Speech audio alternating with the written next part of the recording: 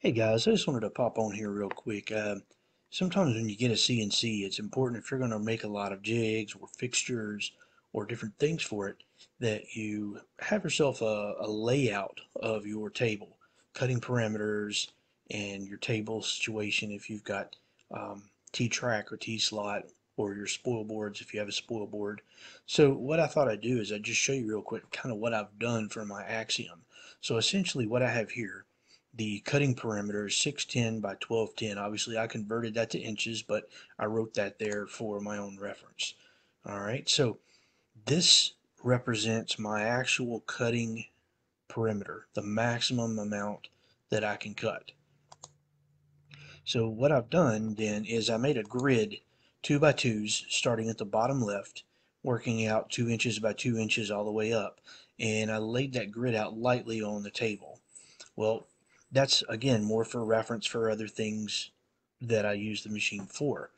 So this is my fence system that I made, and essentially that is dead on that line, and this represents the bottom part of the table, this represents the left side of the table, and this right here represents the perfect placement of the center of that outermost border. So this gives me a nice reference point for a variety of different things. This represents if I've got a board placed up against this fence and this part of the pin fence, this gives me the perfect placement here for my X and Y reference point, for my datum point. So this is a good place for me to use to set up and dial in my XY, but it's also a good place for me to do other things. But I've got that there. All of these are already drilled into my table.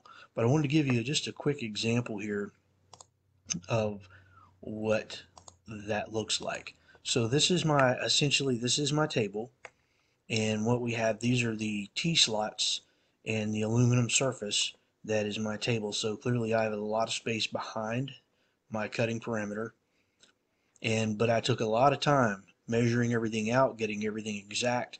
Not for anything in particular, but to be able to know that if I made a jig down the line, that I know that I could reference this here as a spot, and that would enable me to certainly be able to know exactly where each of these T-slots were represented.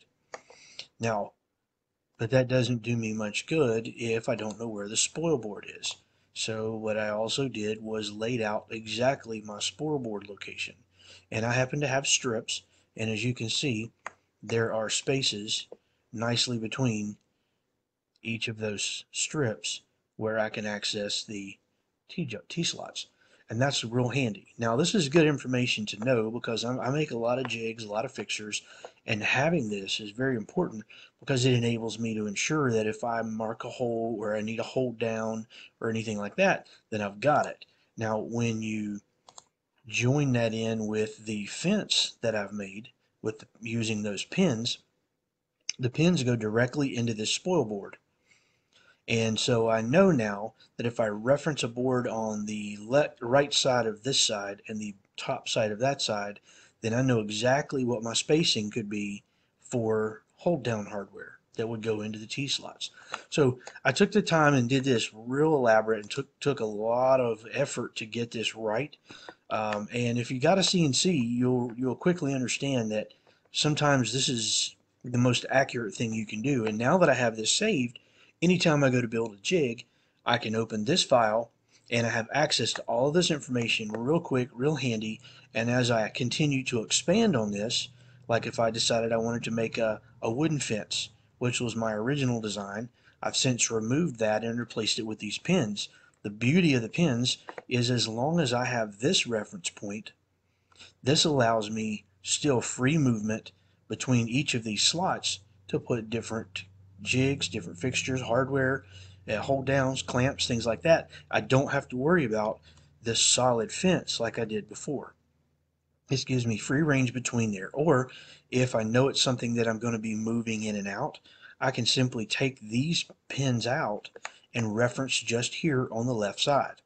And then slide one pin in when I'm done, and I have this as my main reference along the y-axis, and one pin gives me my border for the bottom of the panel.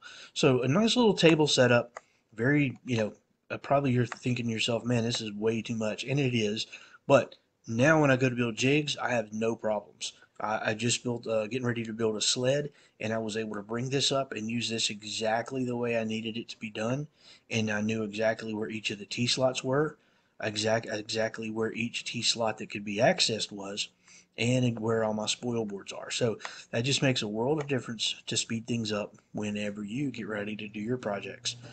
So anyway, I just thought I'd give you a quick show and let you see kind of what I did, and maybe something like that will help you with laying out your CNC.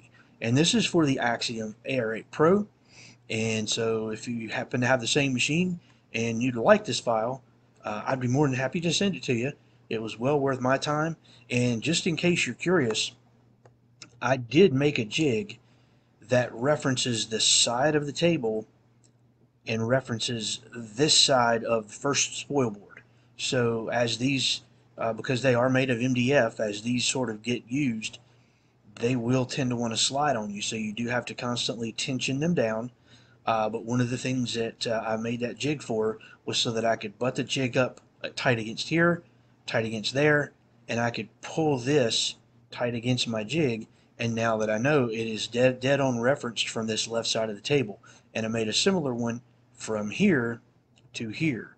So whether it's these spoil boards or future spoil boards, I know that I can make them exactly the same distance from the left side and the bottom side, and then I know that my spacing is going to be identical because I've got a spacer block as well that I use to stick in here. So do one, all of these spacings are going to be the same.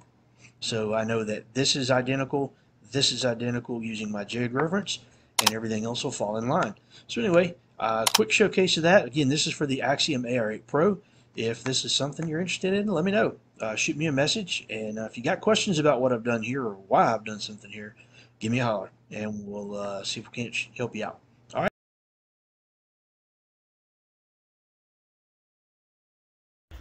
So this is what happens when you do take the time to lay it out. You can build jigs that are very proper and fit your table. So you can see I've got my hold down pieces that actually fix the jig there.